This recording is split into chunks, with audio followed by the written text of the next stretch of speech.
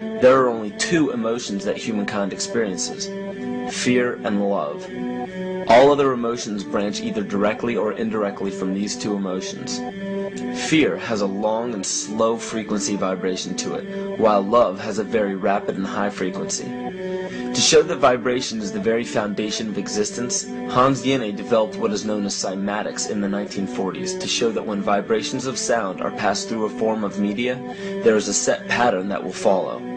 When the frequency increases, the media develops into a more complex pattern. This is precisely what is happening to our Earth and to humanity. There are 64 possible codes of amino acids in our DNA structure made from 4 elements: carbon, oxygen, hydrogen, and nitrogen. By any means of logic, we should have all 64 codes activated within our DNA structure. Yet we presently only have 20 active codes. We have 64 possibilities. 64 possibilities. And of these 64 possibilities, it appears that only 20 of these codes are turned on right now for us. The 20 amino acid touches where it crosses this double helix is what determines where the site is that code will either be turned off or turned on. If we're going to have an antenna at this site, it will only be turned on if the wave of emotion crosses this this double helix. Well, this is really interesting for us because two things. First of all, the waves of emotion, researchers have determined that you and I are primarily capable of only 2 emotions. Many derivatives of those emotions, and 2 primary emotions: fear and love. Fear and love. Well, fear is a long, slow wave of emotion. So this wave of fear is a long, slow wave and touches relatively few sites on this DNA. So an individual living in fear is limited to the number of antennae that they have available to them, whereas an individual living in the pattern of love, this is love in DNA. You can see it's a higher frequency, shorter wavelength. We have many more potential sites for coding along that genetic pattern. This information, this is amazing. This is the first time we've ever had a hard digital link between emotion and genetics. And what we're saying is this, that the way you interpret and perceive emotion in your lives directly, linearly affects and determines how your body responds genetically. We are dealing with a galactic energy field.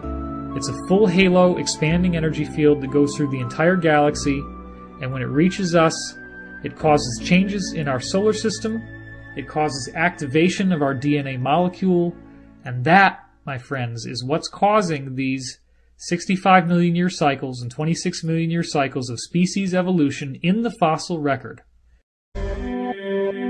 Ron Sankley, Department Chairman, Chemistry, University of California, Berkeley, showed that DNA acts as an antenna for cellular upregulation. The primary function they taught us about what DNA is about. It's a receiver and transmitter of photons, light, and phonon sound. For what? Cellular upregulation, meaning that their water molecules, the pyramid power around the DNA spiral energizing strands, are taking in the spiritual energy of love vibrations and then sending it out for manifesting, precipitating in a quantum field, the physical matter of the body.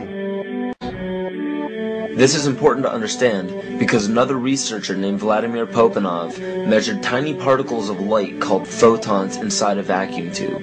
The photons were scattered as expected. A sample of DNA was then entered into the vacuum tube and they measured the photons again. They found that the particles of light aligned themselves along the axis of the DNA. Then, as they removed the DNA sample, the photons remained aligned to the same form of the DNA, even though no DNA was present. This is what is known as the phantom DNA experiment. Science has now bridged a very important gap between physical and ethereal, or spiritual. Our emotions directly affect the structure of our DNA, which directly shapes the physical world we experience every day. So the messages left by the ancients that we've explained here were more than just prophecies about a one-world government or a new world order. We now understand why the study of the heavenly bodies were so important. The rotation and orbit of all that makes up our universe serves as a clock to map changes and transitions. This helped the ancients understand that the change of the heavenly bodies were a mirror to the changes of all existence. December 21st, 2012 is simply a natural transition from one form of energy to the next, the transcendental evolution of man. This date is what's known as 0 point. Our sun, as well as our planet Earth, is losing its magnetic field as the Earth is slowing in its rotation. All the while, its base resonant frequency, also known as the Schumann cavity resonance, is increasing in accordance with the predictable sequence of the Fibonacci theory. At a cellular level, our bodies respond to an electromagnetic pulse. The ancients called this the sacred circuit. The cells receive this pulse from the brain, which receives its pulse from the heart, which receives its pulse from the earth. This pulse comes from the solar system, which from there comes from the galaxy, which ultimately comes from our entire universe. We literally share a pulse with all of existence. Yet another example of everything being one.